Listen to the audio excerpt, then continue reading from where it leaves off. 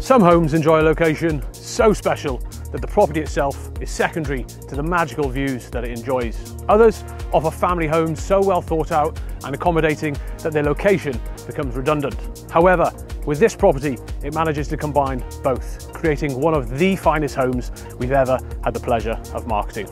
Ladies and gentlemen, welcome to Yr Hendre. Walking out onto the large sun terrace at Yr Hendre, your gaze travels out over your own fields and the coastline of the ever-changing waters of Cardigan Bay.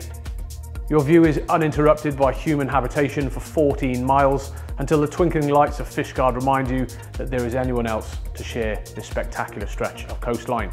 While the house has changed a great deal in the 100 years since Dylan Thomas stayed here as a boy, the beauty of the remarkable vista has lost none of its charm.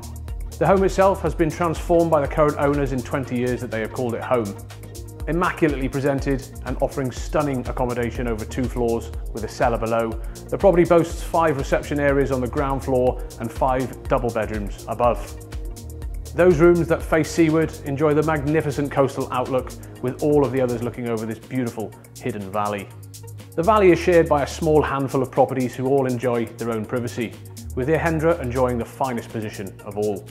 In addition to the main house, the sale also includes 2 substantial unconverted stone barns along with 6.5 acres of grounds.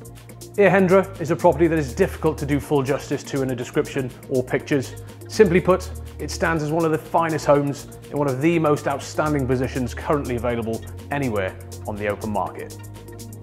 So there we have it, that is the exclusive tour of Yr Hendre. Obviously, if you'd like any further information, just head over to our website, and as always, don't forget to check us out on our social media channels at Country Living Group. Take care, and I'll see you next time.